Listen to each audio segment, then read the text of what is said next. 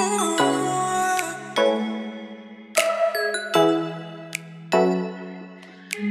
afternoon, Restoration Chapel and Traveling Stories, family and friends. We are glad that you've joined us this afternoon, and today we are very excited. This is the first time that has been 3 people on this podcast, which is great. We'll see how it goes, but we're excited about it. Today we have Marie Proctor with us and Delores Matthews with us. They're both pastors. Marie is at Lancaster or Lancaster? How do I say that? Lancaster. Lancaster. Okay, because see, I've heard people say Lancaster. I want to make sure. Lancaster up north, like Lancaster, Pennsylvania. Okay, Lancaster that's north. Is in the south. Yeah. I got you. And Spelled the same. Yes, and Delores is at Blythewood.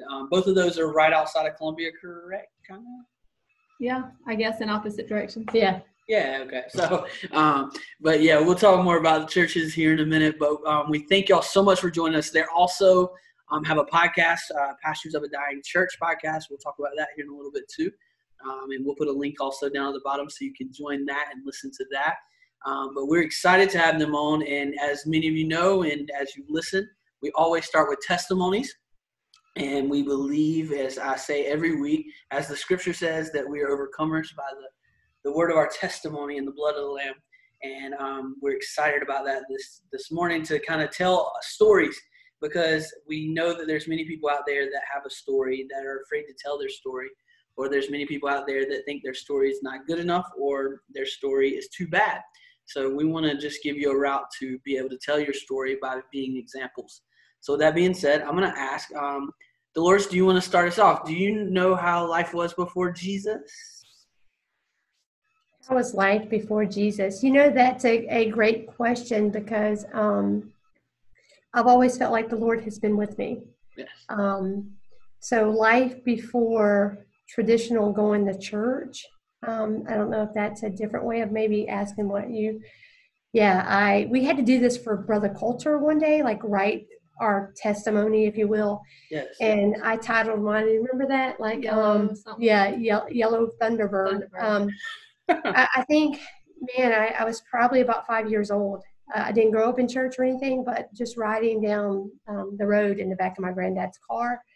I think maybe I'd heard about Jesus a little bit from the Baptist organization. They were right down the road from our church. We would go there for VBS. And I remember a shoebox and some clay figures of Mary and Joseph and, this baby in a manger. And shortly after that, I remember riding down the road, and I had a Hershey's candy bar. And I actually put a piece of it on the seat because I was convinced they told me Jesus was with me. Yeah. And so I may have not always known the ins and outs and what all that allowed me to participate in this earth with that knowledge, but I knew that Creator was with me. And so, for me, it started at a young age, this awareness that I am not alone. So. Yes. And now, was your family church? No. Church? No. Okay. So this was something. I didn't grow up in church. I grew up in bars. Okay. Bobby. So so this was something that God had to do on your like put in your heart yourself, correct? Yeah. I got you. And Marie, what about you before you met Christ? Okay, so yes, that whole conversion experience, when you say, okay, this is it, I'm going to follow your way, Lord, not mine. I would have to say that my life is kind of the same, saying that, there's still, the messiness of life. There's still just chaos. There's still, pain, suffering. There's still highs. There's still lows. And so when I think of that, yes, it is a lot similar. The only difference now is that I don't depend on substance to numb all of that. I'm just able to go through that. And so I was raised in church just from a baby, dedicated. And, my parents had 4 children. And my mom took us to church. My dad would get us ready in the morning, make sure our clothes were together, shoes and socks were on, ponytails were done. He got us all together and sent us off to church with my mom. But yeah, and so I did grow up, in church knowing that, but life now, I guess it has, you said yours was Yellow Thunderbird. Mine was like, I could just see the Lord moving in decades of my life. Like the first 10 years were like innocent years that like, I knew there was evil, but I don't think I was, knew no evil, I guess. And then the next 10 years were a product of acting out, the hurt that had been done. And then the next one was like, okay, now what, God, let's try things your way. So yeah, I'm like her. I felt like the Lord has been with me this whole time. Like there was never a place that I felt that he was not with me. So I don't know how, when people say I don't feel like the Lord is with me, what that feels like, because yeah, I feel like deep down inside, I just knew that he was with me. Yes, and we know in those times, even though we know that God's with us, as you said, there's valleys and there's mountaintops. And I think a lot of times as Christians or as people that come to Jesus, that knows Jesus, a lot of times we think that those valleys take us out of the presence or the love of God, especially new Christians, new people that have just found Jesus. I've noticed like, for the first couple of weeks, hey, man, it's great, it's awesome.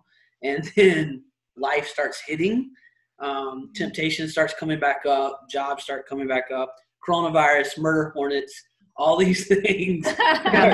Right. Whatever happened. Thank you for the reminder. Yeah. Yes, yeah. This hurricane that no one can pronounce. Yep. Yes. 2020. Yes, definitely. And I seen the other day where we're going to have a full moon on Halloween for the first time in like, Shut up, really? yeah, I'm like 2020 is just going to be awesome, right?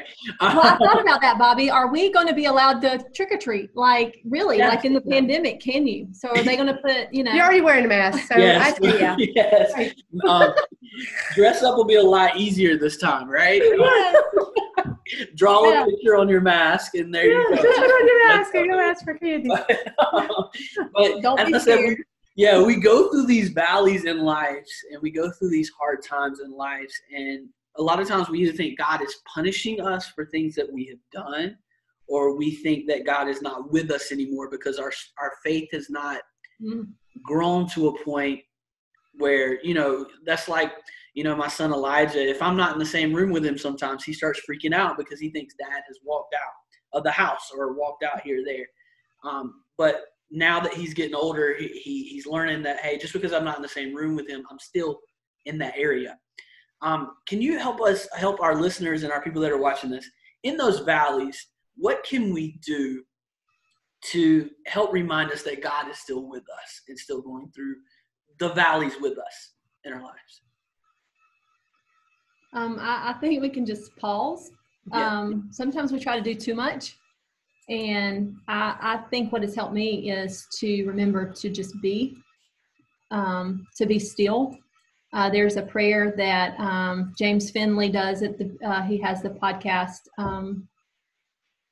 Turning to the Mystics. And so there's a prayer that he does in there, and it begins with be still and know that I am God. Be still and know that I am. Be still and know. Yes. Be still. Be.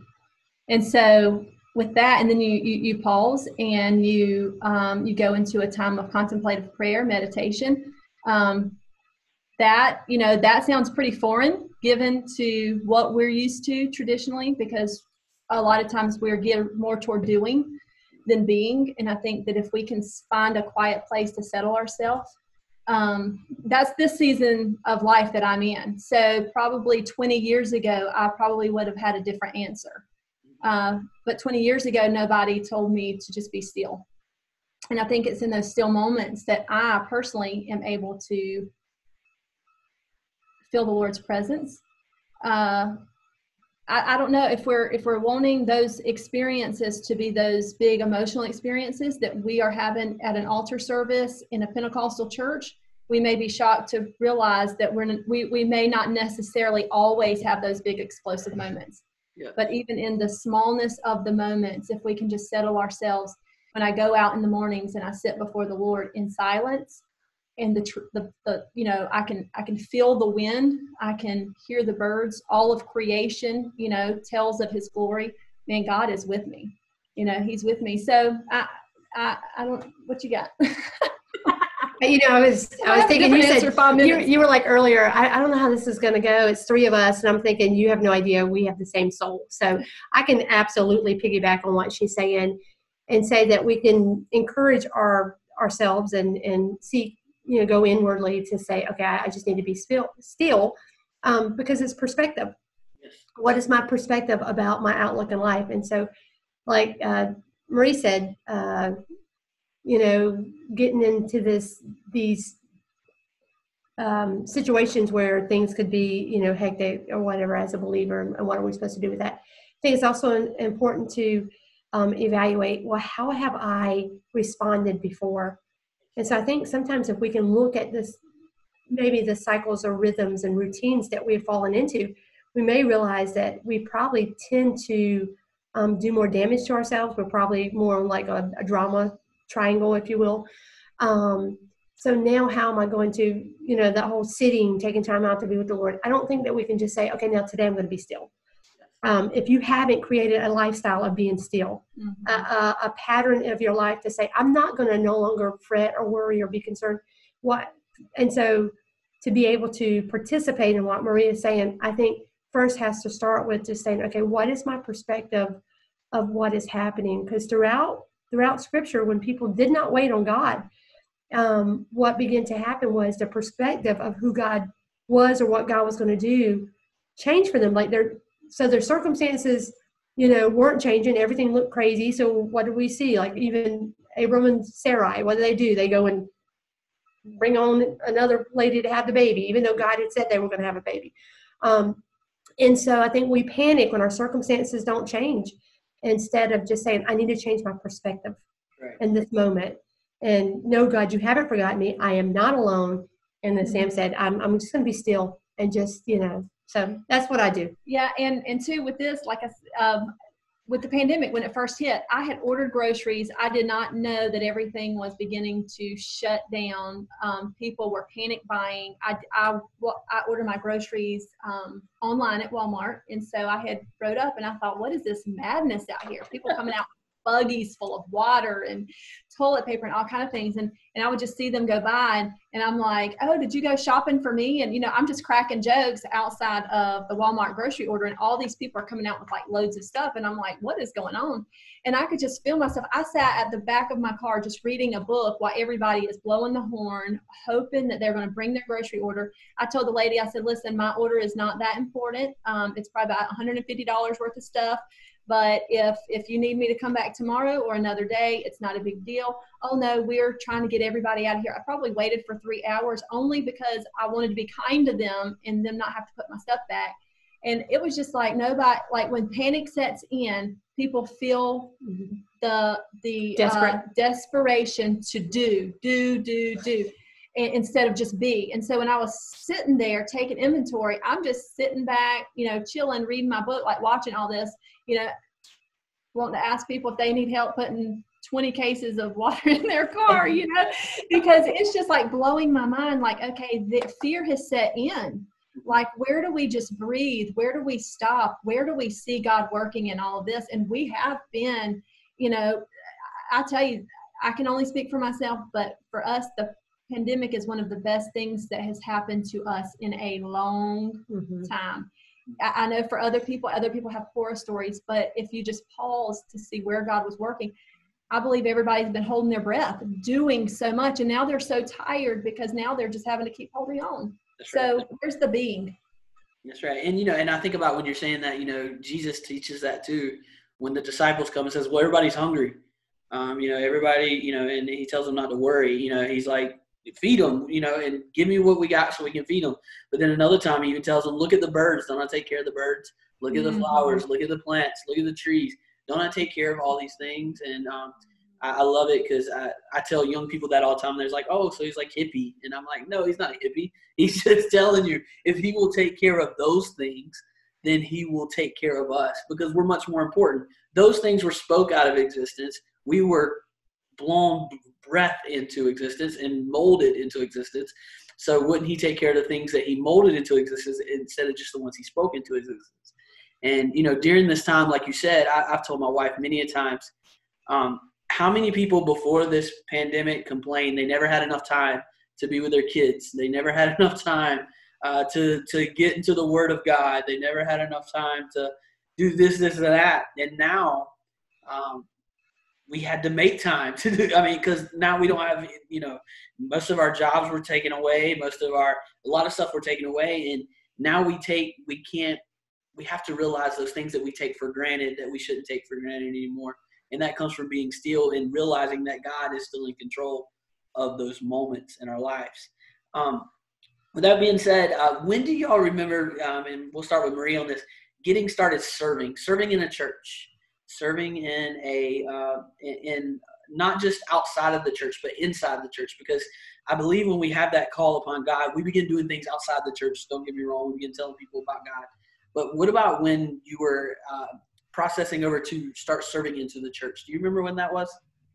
Oh yeah, I was way little. Like, because I grew up in church, you just help. It's like my little one, Callie, she's 3. Man, she wants to help. She came and cracked an egg for me this morning.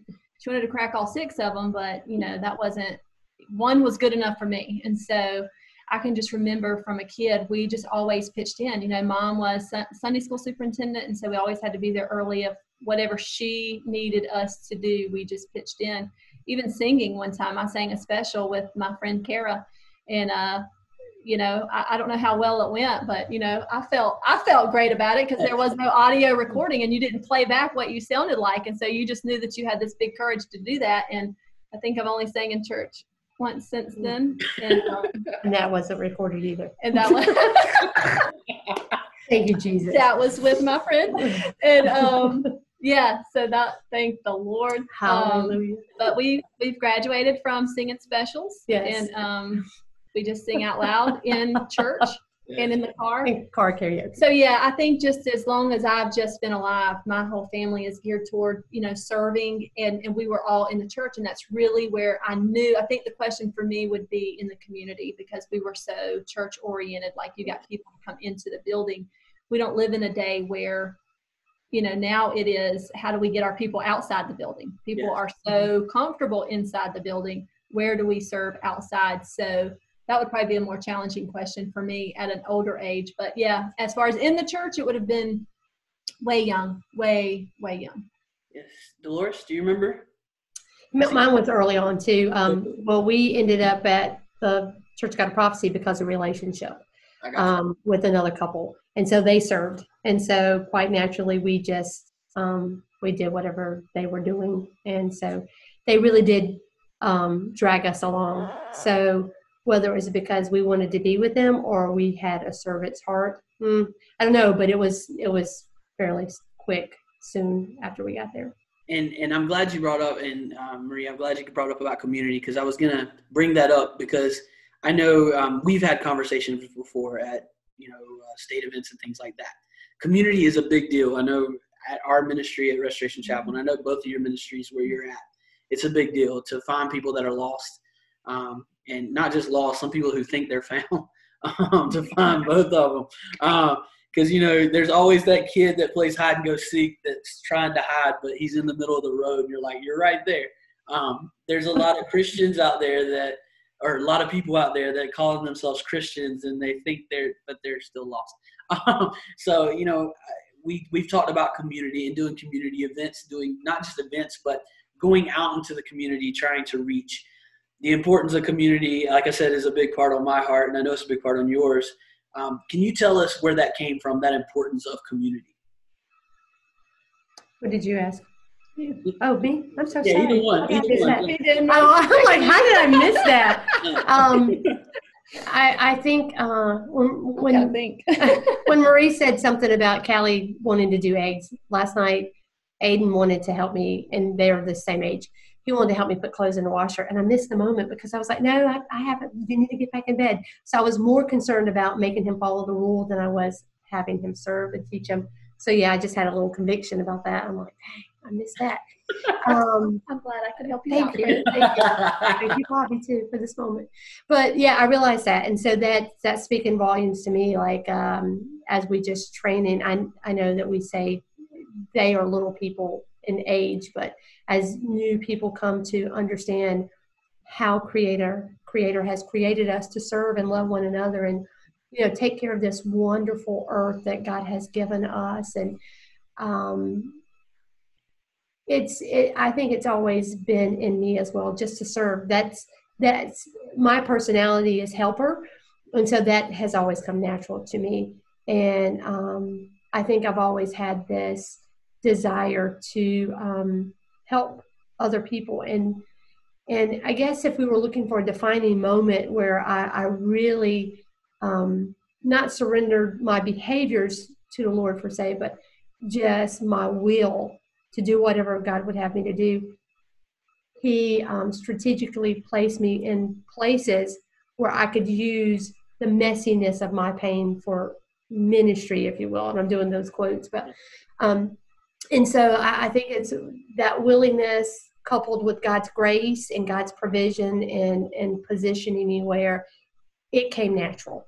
Yes. And so, yeah, I don't even know that I can take it back, Bobby, to be honest, because, and so that was outside the walls and the community. For me, people are people. Yes. And there are days that I would probably qualify as the lost, to be honest. And I think I've said I'm just looking for somebody to find me. Yeah. I'm going to be real about what's happening inside of me on some of those days. And so there's nothing secular or sacred. There's no in between. It's like we are all here in God's economy. And so I guess that's how we're able to be so out of the building and be comfortable with that everything God is doing doesn't have to happen in the building. And so it naturally, I don't want to say it overflows to the streets. We feel like it's been in the streets and in the church. So did you think? Yeah. So, okay. So I'm like thinking, I'm listening to her and I'm just trying to think like, where was I more community minded, I guess? And it would have to be probably the fundraisers that we would have at church, as a kid. We would go to the streets to go door by door to sell donuts. And, that's when everything was safe. You didn't have to worry about people putting stuff in your food or whatever. And so, we'd go door to door. And I realized that every neighbor had a story. Yes. And some would want you to go away really quickly. And I thought, what's that about? And then there's other people that wanted you to stay. And I thought, they've got to be lonely. And so I realized that these people that we were, petitioning these fundraisers for probably had more of an impact because, we would invite them to church too, but it wasn't just about the church. So when you think about that, I had to fish for a little bit to think about, okay, where would that have been whenever I had that contact with community because we didn't go to places or go to people's houses that were outside the church. I mean, in fact, the first time I ever went to a spend the night was, a kid in elementary school when I was a little older in elementary school because it was always church folks that we were affiliated with. And so, yeah, it would have had to been that desire to know people's stories would have had to been through those fundraisers of door to doors, knocking on doors. Because I'm a people person. I can just sit back and watch people and wonder what their story is, rather than trying to judge them. Like, wonder what their story is. Wonder what, doesn't mean that I don't have judgments. I do. I judge myself, and I can judge others too. We all have judgments, but I do. I think that must have been the first initial contact that I had with community outside of the church. Yeah. And I don't think I would have ever put language to that had you not caused us to dig a little deeper. Like, where did this come from? Yes. And, I think about me just growing up, for some reason, my mom was the type that she just loved everybody for some reason. Now she would act like it was a hard time, but she would love everybody. And I'll never forget her just telling me, if somebody needs a ride, pick them up, take them to school, do this, do that. And I think that's where, in my heart, where God began to deal with me. And it didn't matter, like I said, color. It didn't matter, any of that stuff, poor, rich, it didn't matter. It was just like, hey, if somebody needs a ride, take them to the school. If somebody needs a burger and you have an extra $1, maybe you only get 4 chicken nuggets, but hey, you do that, right? But because I think she always put it in my heart that, hey, there's people out there that are in need, and people don't want to tell you their needs because they feel ashamed of them a lot of times. But if you will just watch, as you said, watch and listen to stories, watch what's going on. My wife can't stand it when she, in a good way, but she says when we go out to eat, she'll be talking to me and she's like, who are you watching? And I'm like, I'm not being nosy. I'm just noticing what's going on over here, Not being nosy. Not trying to be nosy. It's just, those opportunities that we miss a lot of times because we're busy. As we go back to what we talked about before of being still, we think our schedule has to be, I think about, was it Mary and Martha when Jesus came? One's doing all the work and the other one's just sitting at the feet of Jesus. And a lot of times we're so busy in ministering, we don't see what's actually going on. And I agree with that with community, loving the community that we've been put in, especially the communities that we've been put in, because we've gotten to a time and age where people don't love their communities anymore. They just live in them. They don't. Some of them don't even live in them anymore. But they're there, and it's getting to a point where people are falling through the cracks because as Christians we don't open up our eyes and see that there are needs around where we're at. With that being said, I know both of you have a lot of mentors in your life besides you two together, and we're going to bring that your friendship together, how much y'all help each other out. But I know there's mentors that you've had in your life, and as a person coming up in ministry or a person that just got saved, how important is it to have those people to lean on with each other? Marie, if you want to start us off. Yeah, I'll start. It's very important. I think whenever I first, decided that my life needed a different path, I had just got drunk the night before, and the next day I went to church, and I thought, okay, I've got to change my life. Well, that night I knew my life had to change, and so went to church and asked the pastor if there was a place in camp for me. And I had been coming back to church, but I just wasn't all the way there yet, and after that night before, I just thought I've got to do something different. I had already had Macy. She was, almost 18 months at that point. And so he was like, yeah, I'm going to make a phone call right now. And, and man, I was signed up. Now, I wouldn't advocate that for camp now, but that's where, she and I met. Ruth and I met. I call her Ruth. She calls me Sam. But that's where I met her. And there was just something about that friendship and I think the distance was great too, because somehow we never said being accountable to each other, but there was something in her that I loved that, definitely God in her, but that just kept on drawing me back to, I want to be a better person. And so with that relationship, there was also people along the way, like for one, are you asking us to name these people or just how important it is? If you feel comfortable, that's fine. That's perfect. Yeah, definitely. Oh yeah. I mean, I can think about, there's a lot of people, that have really helped pave that way. My grandmother, my Nana, she can remember, and she'll still tell me to this day, I know when you walked down to the altar and you grabbed my hand and said, Nana, will you go with me? Now she would say that's the moment that everything changed for me.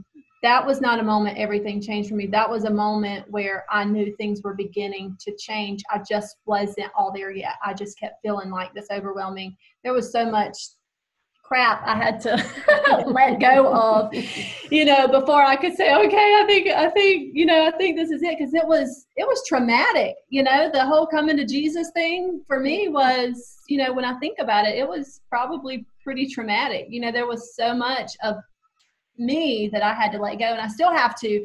Every day is still could be somewhat of a traumatic moment of trying to let go of me. But I remember, and then, just even, Pastor Adkins at the time, there was, he had so much confidence in me. And I was, I was one of the first women lay leaders there, at the church. I didn't know that was a thing to be impressed about, but one of the other ladies, had mentioned that to me. And, just there's different things within, at Harvest that, different people had, I don't want to say investments in me, but I do want to say that different people really poured into me. Now, if they poured into others, I don't know, but I just know that I was one kept thinking, God, where's all this coming from? And so, yeah, I can't just name one person. Like there's so many different people that would call and check, not just check up, but they made it, you know, a priority to be involved in my life. My godmother and my god sisters, they would show up prior to that at my job, and I thought they loved Sonic. They didn't really like Sonic. They just liked it because I worked there and they got to see me. And so that was a point of contact, that they would show up, not trying to spiritualize or Christianize anything. They just showed up with their presence, and it was just a reminder of the grace of God. And I think that different people showed up at different places in my life as a reminder of, you know, the grace of God. Having a child, young, unmarried, that'll grow you up too. Some people can just skip on through life and it not even affect them. But for me, it was something that I thought, okay, now I'm not just responsible for me. I'm responsible for a little person. Dude, that's scary. You know, that's really scary. Definitely. So, I mean, but it's huge. Like the people that the Lord just puts in your life to glean from. I don't care if it's people, physical people, or if it's books, you know, writers, authors that publish their stuff, and it's something that leaps off the page and seeps deep within your soul. It's like, okay, I might not be friends with this person, but I feel like what they say communicates my language. Yes. Dolores, would you like to add any more to that? Yeah, I think that we've had those relationships through the years, you know, mentor, mentee. The reason why it's hard to, like, not necessarily hard to name, it just would be so many to name, because we didn't put those labels on it. That's right. So if you're asking this question for a young person, it's all about relationship. So what you're saying is, no, I'm not telling you what your words were, but what I hear you saying to me is exactly what has gotten us to this place.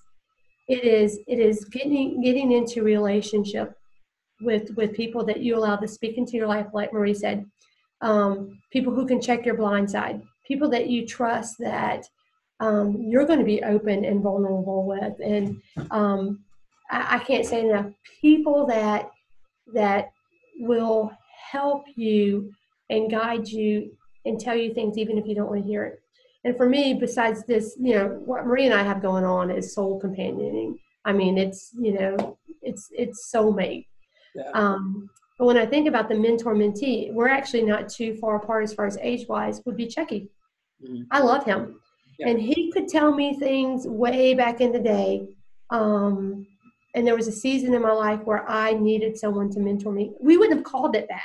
That's right. For me, he was a good friend.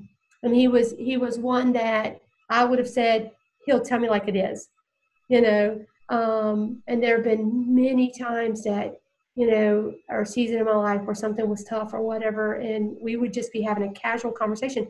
So it wasn't even like it was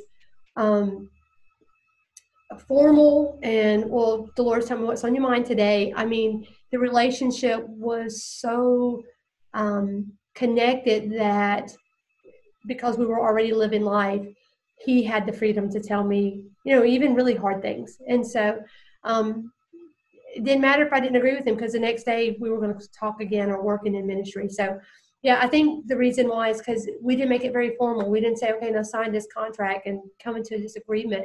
Yeah. And I think that's the beauty of what we got to experience back in the day. Now, today, it almost gets to be too contractual in a paper context. And so there are some things that I don't know that if I was starting out all over again, that I almost would feel slighted, because it feels so formal in a sense.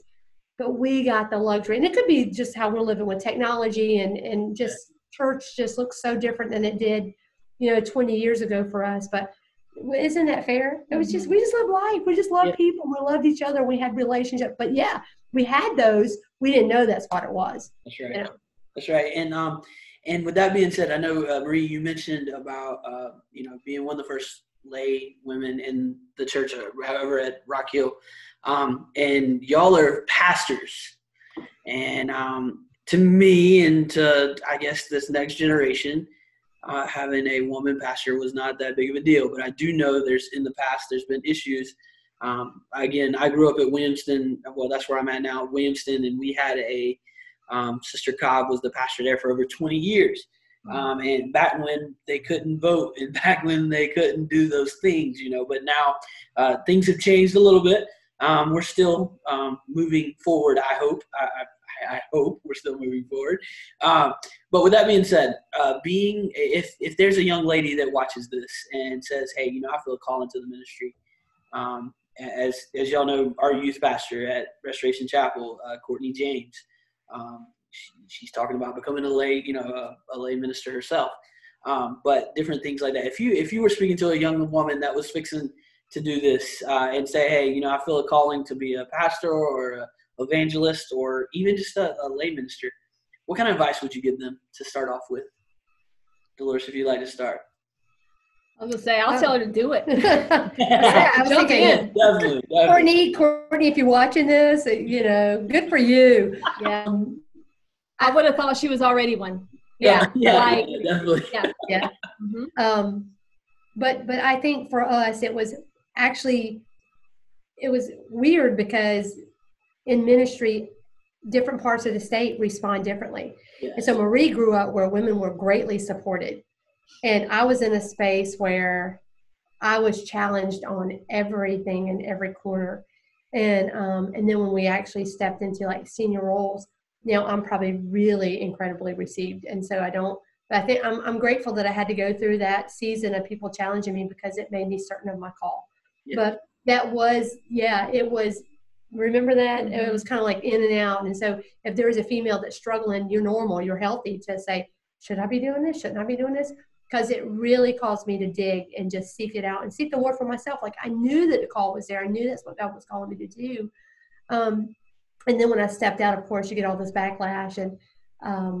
But yeah, I'm more convinced and even more prepared to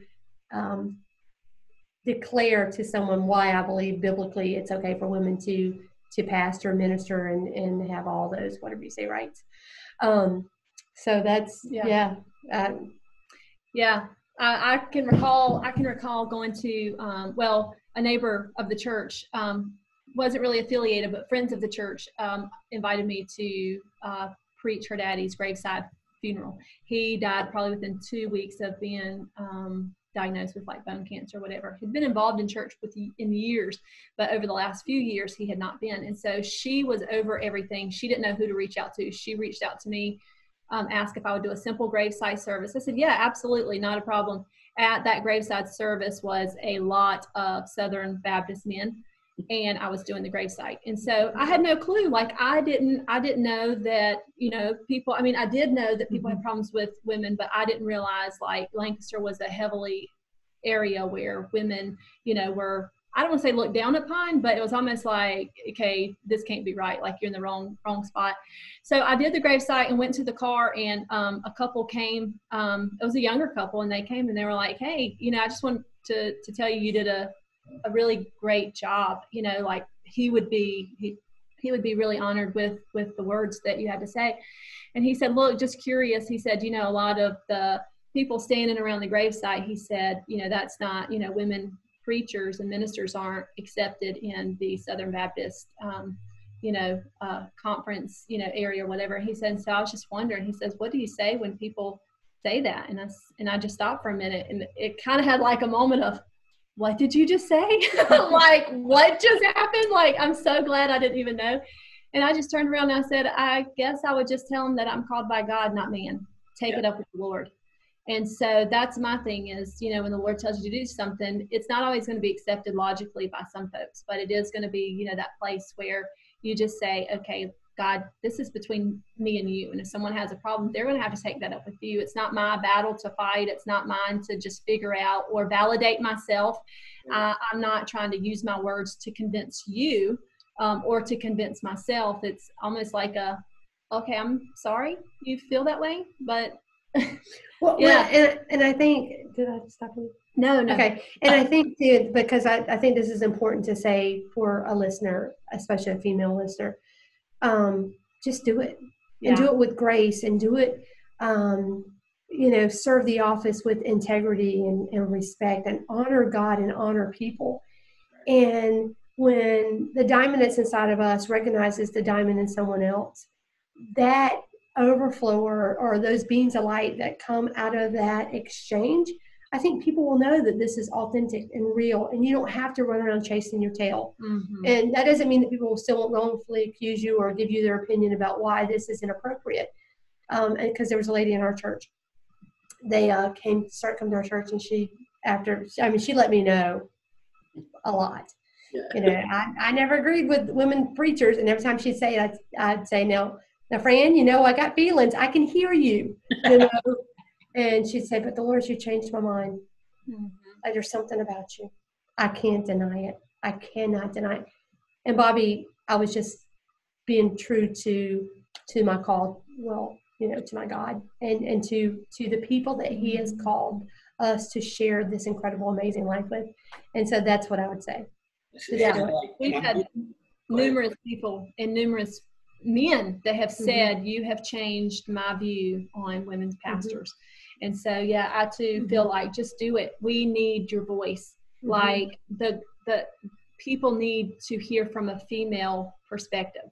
Even with Brother Hamwright and I co-pastoring, it's wonderful because, you know, they have a woman, you know, that is now, it's not just the pastor's wife trying to be there for people. I can't imagine the taxing, you know, weight that pastors' wives have to go through. I've never been in that seat. You know, we've never been in that seat. We don't know. I mean, that's got to be, you know, a hard seat because, you know, Robert and Kenny doesn't sit in those seats. Yeah, they're pastors' spouses, but they don't sit in, I mean, they have jobs. This is not their job. This is the church they attend. And so that's true. Yeah. I mean, they're better off than the females. Than the female spouses. The female spouses in the role of pastor, because not to say that, you know, one's better than the other. Right. But just looking from our perspective, they probably have a lot less stress than Sherry does with you. Yeah. You know what I mean? And maybe I'm assuming, we don't need to assume, but just from looking back, we've said that often, like, oh gosh, our men are so fortunate. You know, that doesn't mean that we can minister without them. Right. And there are a lot of there's a lot of ministry that Robert carries that I don't have to, and I'm grateful for that. But we have seen where a lot of women carry a heavy load of the ministry that just come natural to us because we're females, so we're going to do it anyway. That's right. Right. And so, I feel like that we're at an advantage as far as overall family. Too. We're at an advantage. Yeah, I'd rather be a female in ministry than a man. Yeah. No, Honestly. seriously, and put that whole burden on both spouses. Yeah. Like, there is nobody to fall back on because everybody, you know, and maybe y'all are set up different, but we've seen a lot of marriages where the females have to be like the children's director and, you know, that kind of stuff. Worship leader, and just participate. And like she said, our spouses get to attend. Now, Robert's hands-on just because he's pretty hands-on, but if he has to skip church for a month, we're going to survive. Yeah. You know. And Brother Atkins told us too, when that call into ministry was more so than just, you know, working with children. He had Kenny and I come into the office, and he, you know, we talked about it, and he said, Kenny, this means that you're going to have to carry the diaper bag. Yes. And so as long as we're raising little people, you know, Kenny can be hands-on in certain areas, but as long as we have little people sitting in the benches, then that's his job. And he carries the diaper bag. He carries the kids to church. I get to church. He brings the kids. They may look a mess, you know, he's been, you know, or he's happy in this pandemic that he hasn't had to come to church. I'm just being honest, because it is a circus, you know, bringing all the kids to church and being responsible for them. I can't imagine from a man's perspective what's that like. You know, mamas just fall in and do it and whatever. But we have found our balance. And so this really has been like a sabbatical for him to be able to breathe a little bit, not, you know, have to get all the kids up, breakfast fed, you know, clothes on, hair done, you know, teeth, you know, That's a really good question, Bobby. Thank you for letting us share from a female perspective and how we see things and how our family dynamics is. Yes, and I tell you, it's you know, it's good to know. And like you said, I see where you're, you know, where the female, especially, I know my wife, I know what she goes through because she works a full-time job, breaking barriers in a full-time job, which is, I am very proud of her about that because she's moved up in the corporate ladder where a lot of women have been held back because of being a woman. Mm-hmm. But also, you know, helping with worship teams, helping pray for people, helping with women's ministry, helping and then just being there for me when I have my many breakdowns. which any pastor should know by now. You have those. Told you, feel lost. Yes. Those little times where you just want to be like, oh my gosh, I quit every Monday. Yeah, every Monday. I see you. You're right there. You're in the road. Yeah, every Sunday about 12:30. No, I'm just kidding. But no, it's just like, and I think, and again, with the two different personalities too of a male and a female also, a male can take it and kind of keep moving on. A lot of times a female takes it and holds it on. She's told me this before. She holds it on, and it's, and due to the emotions and things and different, as a male and a female. But I love it, because as you said on your half, as if you feel a call into the ministry, don't be stopped because of your gender. Don't be stopped because, and I'll say even go farther, don't be stopped because you're a different color or a different cultural of somebody else that you think, because as we know, most of our churches, you have white churches, you have black churches, you have Spanish churches, all these different churches. Don't let that stop. Just let the calling of God go through you, as you said. And when you do that, people will start seeing that. Or even your age. I know we run into an issue with people we say they're too young to minister. Or too old to. Or too old to minister, yes. Mm-hmm. But if you allow that calling to go through you and it not be about you, but be about God, then people will start to realize, hey, as you said, as the lady came up and said, you've changed your mind about that. Mm-hmm. You can have those moments in your life. And with that being said, the podcast. So the podcast of a dying church, Pastors of a Dying Church. Sorry, podcast of Pastors of a Dying Church. That started this year, right? Or late last year? It was May 2019. 2019. Okay, yeah. So May 2019. What was the thought process? Hey, let's just do this, or hey, let's try something new. Let's think outside the box. Can y'all kind of go into how that got started? Well, I guess at that time it had been 19 years of friendship and conversations on front porches, and our kids have been grown up around all of our conversations. We can have some pretty far out conversations and be okay with it. And I think the biggest push was Dylan, Delores' oldest son, saying y'all need to record these conversations. And we're like, yeah, okay, and then he was like, no, seriously, like this would be great. And so we thought about it, and that he was just the big push, like setting everything up, and then it was like, okay, now what would be the name of it? And I didn't have a thought. I was empty. I had nothing. And Ruth came up with Pastors of a Dying Church. It's funny. I'll let her unpack that, but somebody said, I wouldn't want to go to your church if your church is dying. I'm like, they haven't listened to the podcast. Yes. So yeah, sure sign somebody hasn't listened. Yes. And it really was birthed out of a season that we were walking through. Why church? Oh yeah. Just being honest. Yes. Because what we were being affected by, and not within our own church, like the Blythewood or Lancaster, but other church people, we just start looking around. It's like, man, if they're going to heaven, but yet they all but just cuss me out just now, and they're just so rude and mean and ugly. And that really grieved us. That super grieved us. So those were some of the private conversations that we would have. It's like, what the heck is happening with the church? Like, then we wonder why. And so there was a season that we grieved the church culture. Church culture. Well said, friend. And when I tell you, Bobby, it was painful. And we were just looking at everything. And it was just, we were just grieving it. And so we would, like Marie said too, there's so many people that have influenced us, whether it's just reading books, other people. We started getting other perspectives because, we were in a struggle. We were in a season of just bailing out, like, and I'm saying that knowing that I'm opening myself up for people to assume all kind of things. We'll assume it. It was tough. It was really tough. We're not dying. And so, but we did realize that if the church didn't make some changes, that's going to die. Yes. And not the church that Jesus died for, but us. We were just man-made church. Yeah. It just we couldn't do it anymore. We could not do it anymore.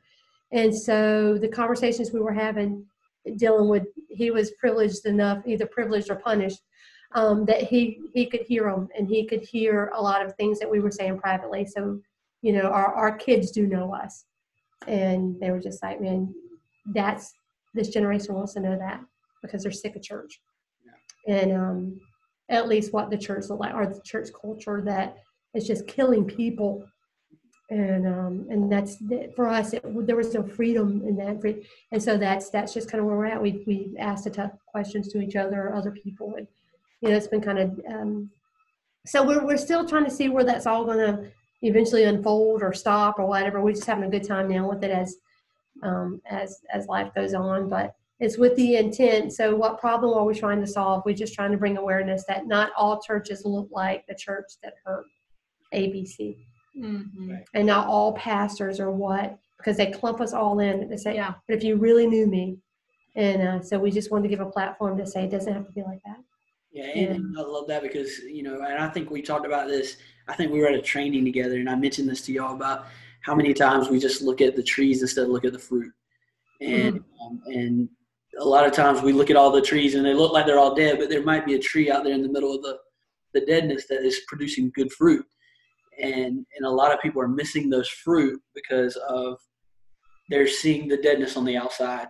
Mm-hmm. And I believe that we've got to get back to the point to show people, if through podcasts, if through because those people are not coming to our churches, so we better go outside of the churches and start doing different things outside the box to reach those people and show them that fruit is good. That fruit from God is good. Not everybody.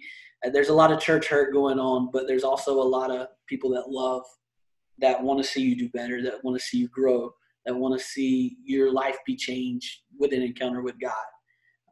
And then we kind of concluded on this at the local church where we pastor. I said we pastor because she's with me in Blythewood every week too. But out of that came this mission. Then what church, and I use this term loosely because I don't have a great word for this. So what church would we want to attend? Yes. And then we strive, to glorify God and make sure the message that is coming from the pulpit is not like tickling the ear. So it's not like that, but a place of love and acceptance. And I love what Mark used to say, way before you believe, behave, you're going to belong. And so, and all of that but it started out of a painful season of, man, the church is jacked up. Yeah. Well, we always end on this last question, and I'll give it to both of you. If you just preached a message, or you just went out into the community and testified, or gave them your testimony and told them, about Jesus, and they decided to give their heart to Jesus, what would be the first thing you would tell somebody after they've given their heart to Jesus? What is the next step for them? What is the next thing that you believe that will help them grow in their walk with God? So, Marie, will you start us off with that? Mm-hmm. I have nothing. I am a pastor of how many years? And I have nothing. Oh, let me sit with that for a second, Bobby. I know we got a couple more seconds. Yeah, Can I go? Something? Yeah, go ahead. I do. I would be like, you want to come over for dinner? Yes. Yeah. That's it. Yeah. She's really quick on this. You want to come over for dinner? Like, Yeah. What are you doing Tuesday? You want to go to lunch? Mm-hmm. For me, it's relationship. Yeah. It's relationship. Not because I can impart some wisdom to them, but I want to learn from them too. I think that the exchange goes both ways. Yeah. I go with what she said. That's it. And I was talking to, I think it was Abram, and he was telling me that, because you don't know what they're going back into either. So that relationship, to have that relationship with them, because when they go home, not everybody might be saved, or when they go to work, not everybody might be saved. So to have that relationship with them as they, now that they've given their life to God, to let them know that there's somebody there for them and not against them, and be there with them. Definitely. Yeah. I like what she said, because that is definitely true of us. We say, because I'm just thinking, okay, what would I tell them next? But I think it would be, let's follow up. Let's grab a cup of coffee. But we wouldn't make it so formal. We'd just be like, hey, you want to go to lunch? Yes. Sure. It wouldn't be like because I'm thinking, what plan would I tell them? I wouldn't. That's why I'm empty. I'm empty because I don't have a plan. I don't know what to tell them, because everybody's journey is going to look a little different. And so let's just be, let's just share life, be together. Yeah. So That's definitely. right. With Big Mac. Definitely. Well, I want to thank y'all so much for jumping on this. And I think we're actually going to do this as a dual podcast. I think you are going to pull it out on Pastors of Dying Church too. And Yes, we are. we're going to put it out on Traveling Stories. But we want to thank you so much for joining us. As I said, Delores is the pastor at Blythewood. Do you have an address for that, Delores? 1909 Lork Road. I'm so proud of you, Delores, because most pastors, I ask them what their address of their church are, and they're like, we have a website. Oh, wow. Well, we have that too, but yeah. 1909 Lork Road. Yeah, but yes, definitely. But if you're in that area, please stop by and see Delores. And Marie, you're at Lancaster. I said it right this time. Yes, we are 1677 Alpha Road in Lancaster. Yes, definitely. And again, we'll have to jump back on this because I'd love to talk about how, over the last couple of years, I know, Marie, you've started co-pastoring with a pastor, bringing two churches together, and also just some different things. I know about camping ministry and different things like that. I'd love to get to talk to y'all about those. And when we get some more time and maybe do another one of these, do a part 2 of Traveling Stories. But I want to thank y'all so much for joining us. Thank you, Bobby. Yeah. No problem. And is there anything that you'd like to tell our listeners, last words for our listeners? Your wife, I love her. Yes, I will. Please. Well, thank you so much for joining. Your wife. You can listen to this podcast on Spotify, on Anchor, on Google Podcast, on Apple Podcast, on all these other podcasts. Or you can watch this on Facebook Live, or on Facebook, we leave it on there after we show it, or on YouTube. And we thank you so much for joining us. We love each and every one of you. We want you to go out and tell your story. Now that you've heard our stories, go out and tell your stories and have your own traveling story. God bless you. We love you, and we will see you soon.